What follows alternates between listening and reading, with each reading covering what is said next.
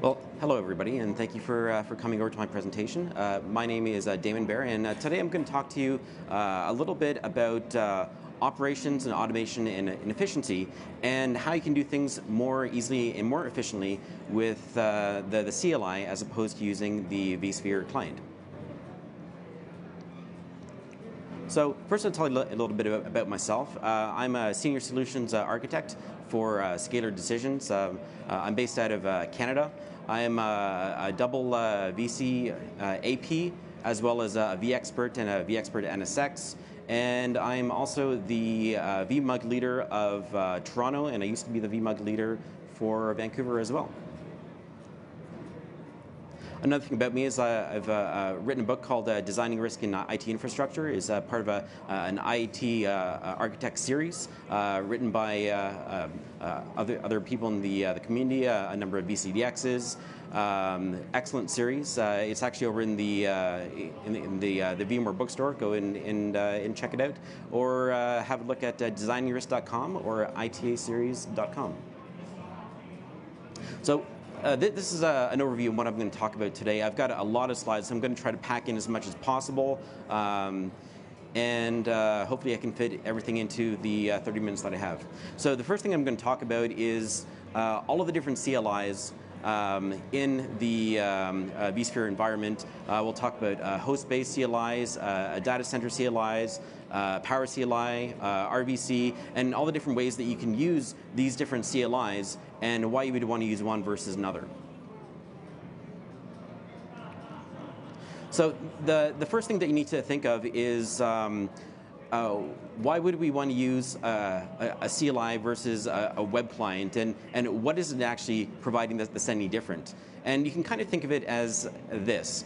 Doesn't really matter what you use. Everything is communicating with the APIs for vCenter, whether you're communicating with the hosts or with vCenter itself. It's all communicating through the APIs.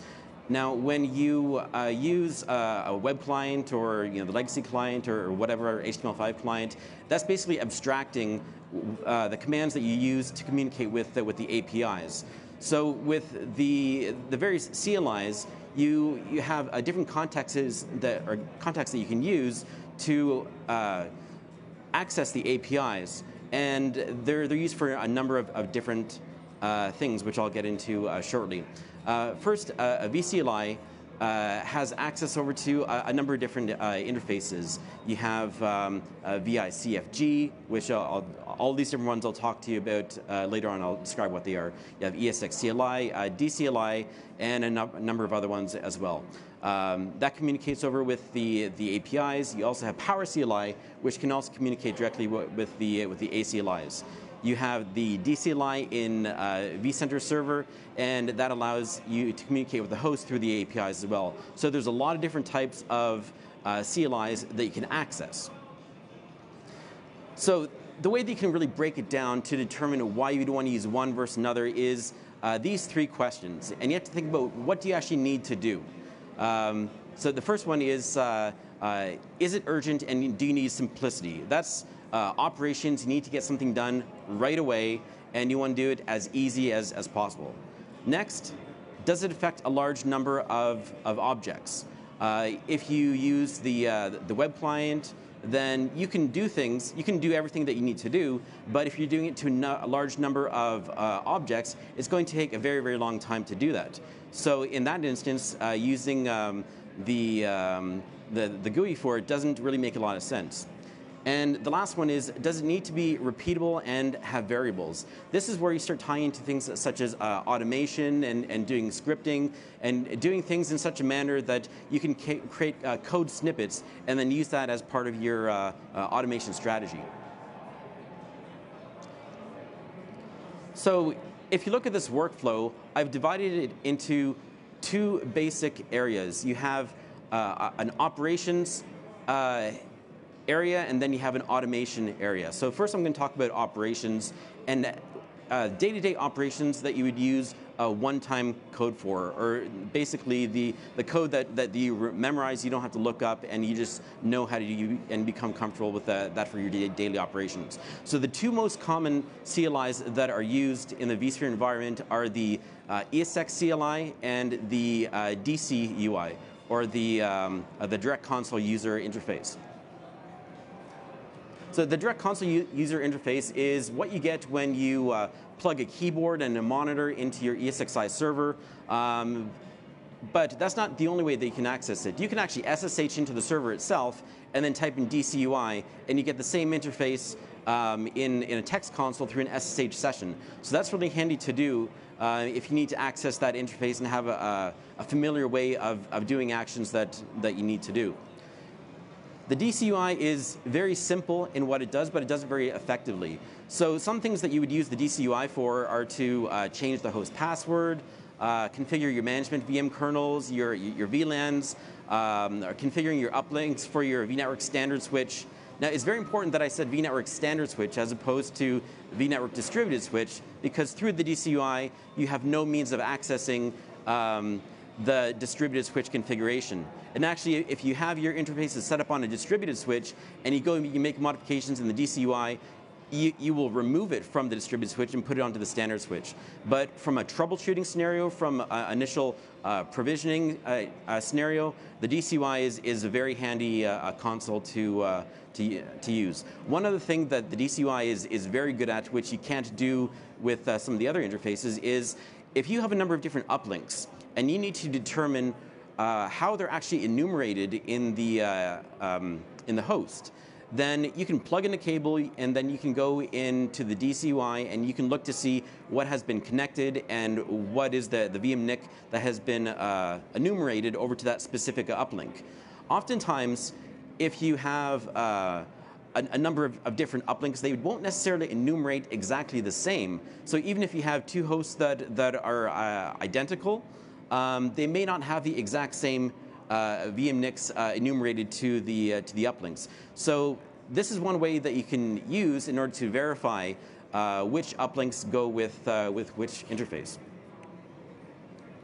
Now, the ESX CLI is the greatest interface that you're really going to see on the vSphere environment, because it is so vast. You can do an incredible amount of things. I'd say probably about 85 to 90% of all the things that you need to do or want to do on vSphere, you're able to do through the ESX CLI.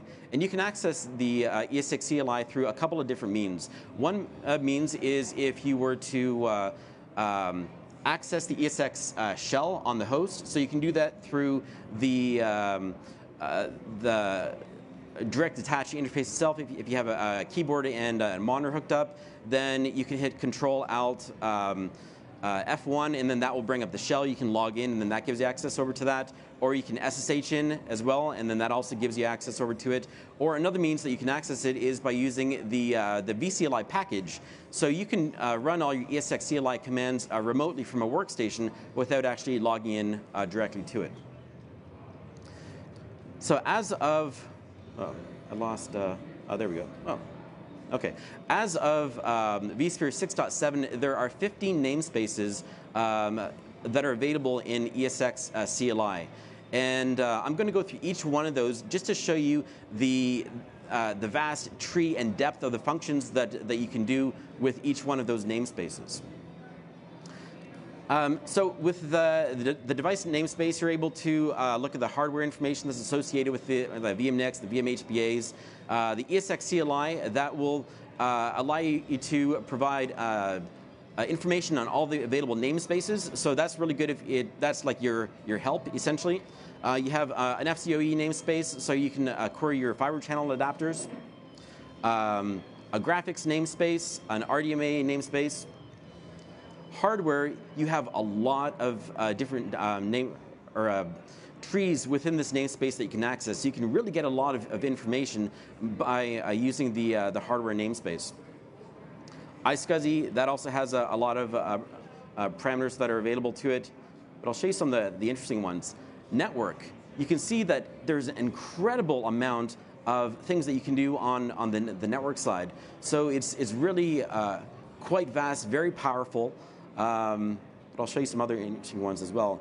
NVMe as well. So if you want to get information about the latest generation of flash drives, you can do a lot of functions with that. It really gives you a lot of power. RDMA, scheduler. Software is an interesting one because if you are going to do any updates and you want to install some packages, your VIBs, software is the one that you would want to do. So it would be like the software VIB install, or you can do an update. Then that's the namespace that you'd want to use. For the VMs, you can query your VMs. You can start, stop them. You can do a number of different functions to them. Now storage, again, you have an incredible amount of parameters that you can work with on the storage side. And system, vSAN, again, a lot you can do. So vSAN is actually a separate one from storage that gives you a lot of functionality. So if you look at it, these are all the different namespaces they have together. It almost looks like a brain. It's incredible amount of functionality that you can do through this one interface. So ESX CLI, if you're not familiar with it, start working with it, and you can really use it for just about everything. So now I'll start delving into some of the other CLIs that you may not be as familiar with. Now, the first few are ones that you use for your daily operations. So if you want to delve a little bit deeper and start getting things like detailed statistics or information, or you're doing some troubleshooting, these are the different interfaces that you would want to use for that. And one of them is the Ruby vSphere console, ESX top, as well as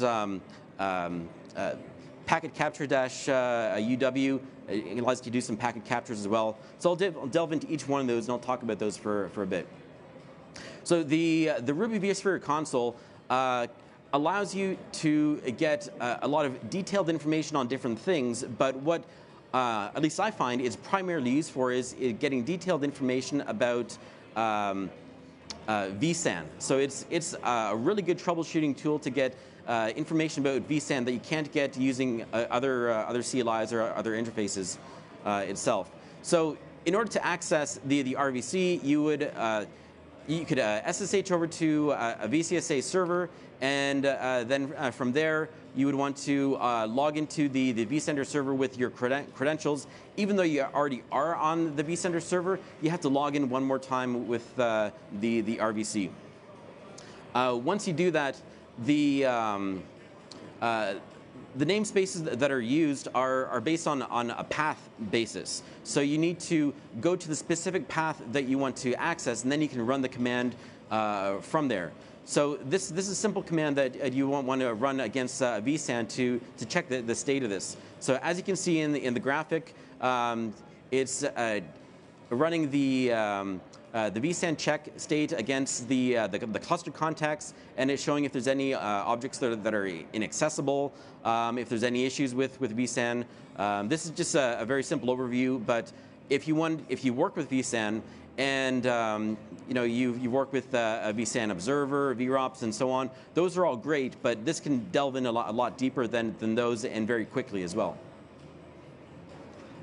ESX top is the primary troubleshooting tool that you'll use once you determine you want to get some more information on your environment, or you're having an issue with a contention, or you're working with VMware support to determine what's going on with your environment.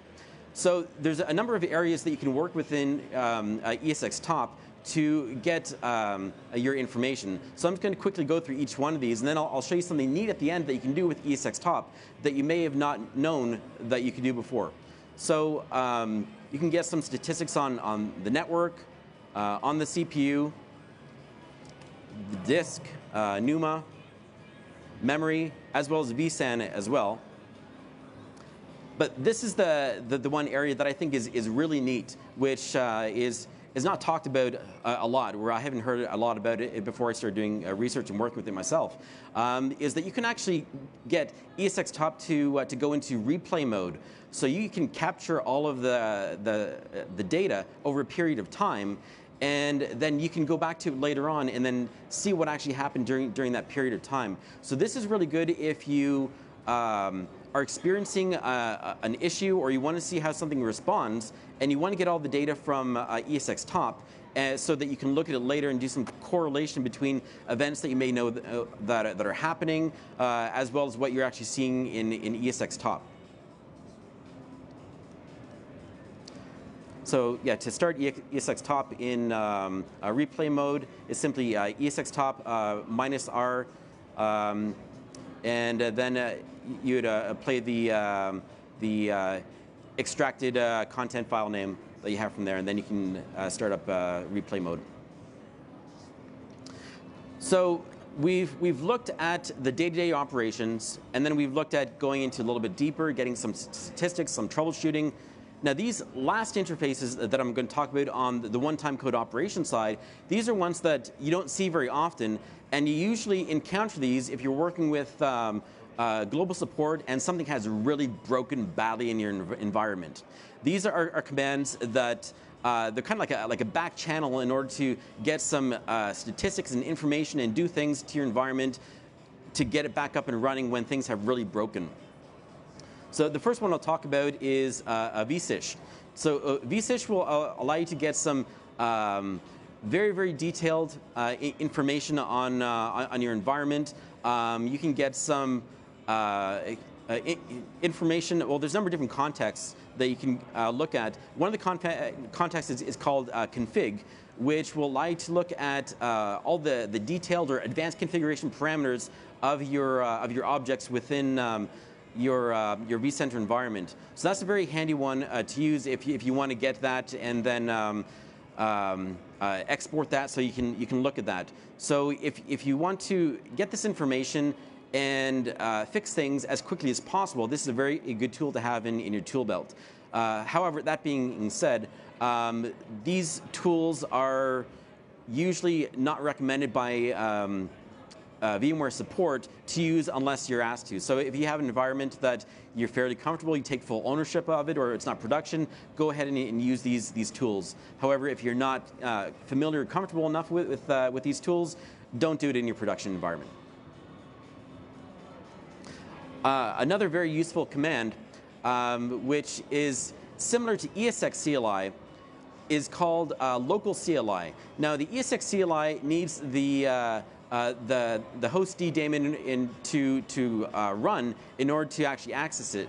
So if hostd is down for whatever reason and you can't access it, or you can't bring it up for whatever your circumstances are, you can still run a lot of the same commands through the local CLI. So the same syntax can be used in order to do that, and then it'll do it directly on the host, bypassing the hostd.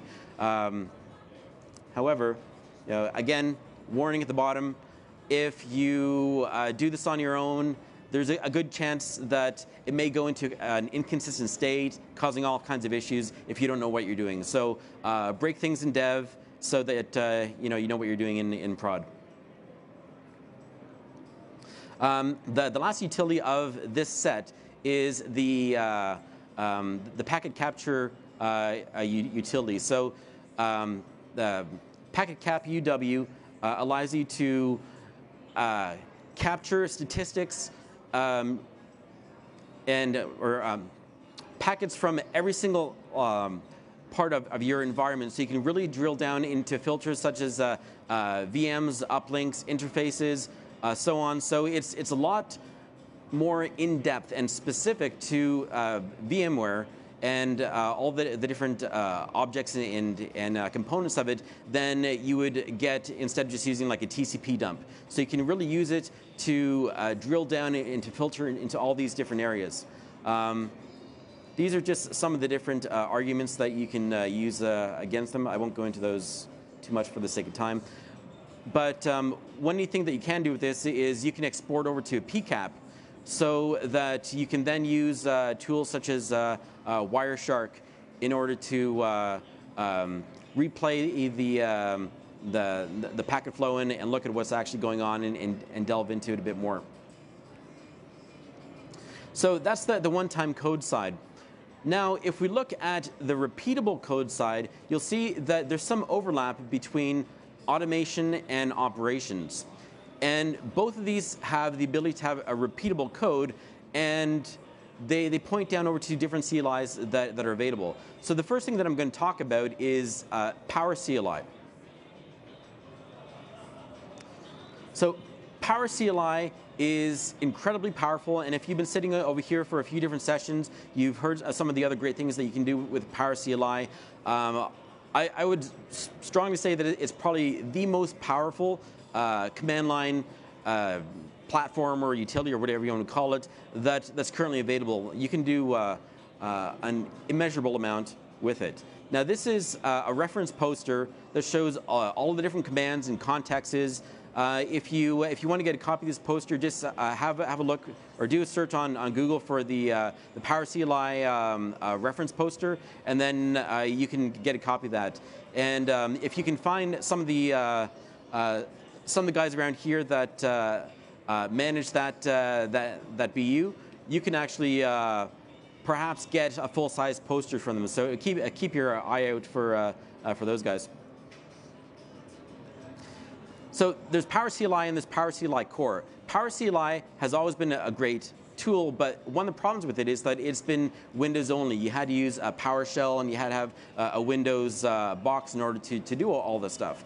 So in the same way that a vCenter used to rely on Windows before it switched over to VCSA, the same kind of thing is happening with PowerShell as well. Now you have Power CLI Core, which is available. So a lot of the same things that you can do with Power CLI, you can now do on other operating systems, whether it's Linux or you're running on a Docker instance or you're running from your Mac.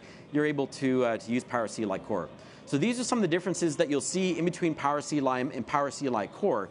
Power CLI Core will allow you to do the vast majority of the things that you need to do from a regular operational day-to-day thing. However, if you really want to delve in deep and use Power CLI for a lot more than just that, then that's where you're going to want to use the Power CLI for Windows. So really, that's the division of the operations versus the automation. You have a lot more on the Windows side. But Power CLI Core hasn't been around for very long at all. Currently, there's only 280 commandlets out for it. Power CLI, there's about 600 or so. But you'll see that that's going to change over time. And I wouldn't be surprised if it becomes like a unified Power CLI core that you can run across all your different operating systems, including Windows that do it. Maybe they'll call it Power CLI T or something like that. I don't know. So it's very easy to install Power CLI, but one of the things that you need to know after you first install it is that you have to set this one command. You have to set the execution policy to remote signed. After you do that, you can actually do things. Otherwise, it's going to generate a bunch of errors. Then from there, you'd want to connect over to your vCenter server, enter in your credentials. And then from there, you can do a number of different things. Of course, you can script things out, or you can enter it in manually to do things in a one-off basis. I strongly suggest that you look at the code libraries that are available. There's lots of different sample code that you can use and modify and configure so that you can use that for your own specific purposes. Now, this one example over here, it's a little bit cut off in the top over there, but this example, it's a code that will allow you to migrate a virtual machine from one vCenter over to a completely separate vCenter as well. So it's very simple to do this with a Power CLI. You simply connect over to your vCenter server. You then connect over to the destination. You specify the virtual machines that you want to use for this command, and then you set over to migrate. So it's a four-step process in order to do that. But if you have a script that compiles all the stuff into usable code, then you're able to do this very, very efficiently without going through the web interface at all. Another example is if you want to set a DRS rule. So if you're going to do this through the web client, then you'd have to go over to your specific cluster. You'd have to go over to the advanced settings, and then over to the VM section, and then set your affinities. So there's at least, I'd say, like 6 or 7 clicks that you have to do in order to get to that one point. That's not even including the amount of time it takes to log in, and depending on what version of the web client you're using. Some of the 6.0 versions are very, very slow. The newer ones are a lot easier to go through, but if you're using the old legacy web clients, it's going to take forever to do. However, if you're using PowerCLI, this only takes a couple seconds. It's just three lines over here to do that. So very, very simple.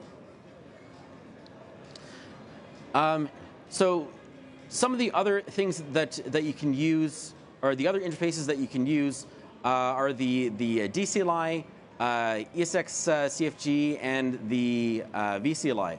And I'll talk a little bit about the ESX CFG, which is actually a deprecated interface, but it's been changed over to something else, which I'll discuss in a second. But before I get into that, first I want to mention the vSphere Management Assistant. What this is a Linux VM that gets deployed and connects over to your vCenter server and all your hosts, and you're able to run commands on it that span the entire environment. So it's not connected over to just a single host or just to the vCenter. It connects over to everything. So you can use this to do a lot of different things. And for a long time, this was the only way that you could really do things, and you would run your scripts and your code on the VMA. However, as of 6.5, the VMA is end of life, so you're not going to see the VMA anymore. What you will be able to do is all the things that you could do in the VMA, you're able to do through the vCLI and the DCLI as well. So, so the vCLI is a package that you install on your workstation that connects over to your environment in a very similar way that the VMA worked in the past. Now, if you remember in the first image that I showed, it showed all of those different interfaces that you could use: the ESX CLI, the DCLI, the VICFG. All of that's accessible through the vCLI. So this is your one-stop shop for everything that you need to do in your vSphere environment. Once you download this package, you can use it for doing everything that you need to do. So, just to recap, you're able to access each one of those interfaces individually, depending on what you're doing, or you can use this as your platform to do everything possible. So, ESX CFG has been around for forever. A lot of the things that you could do with ESX CFG have been moved over to ESX CLI, so that's the preferred way of doing things on the host. However, ESX CFG was very, very powerful, and there was a lot of scripts that were created in order to make use of that. So if you have scripts that are making use of ESX CFG, you can simply swap out ESX CFG for VICFG and run that from your vCLI workstation, and the syntax is exactly the same, so you can run it in the exact same manner. So you don't have to throw out your old ESX CFG scripts. So the DCLI is really interesting because it connects into the vSphere automation APIs in your environment. The DCLI is something that you can use to manage your VMC on AWS environment, as well as your vCenter environment. It's very, very powerful. So you can access the DCLI through a couple of different means. One of them is to log on to your vCenter server appliance, and you can run DCLI commands directly from there. Or you're able to access it through the vCLI package as well. Now, the last part over here that I want to talk about is Onyx. So just going back a little ways, if you remember the first iteration of Onyx, what it was a fling that you could use so that when you're using your old legacy vSphere client, it would act as an in-between, and it would determine the calls that it's making over to the vSphere APIs, and then it would take those, and it would turn those into scripts that you could run in a PowerShell. However, the problem with that was that it wasn't reusable code. It was very strange code that you couldn't really use. Just one second.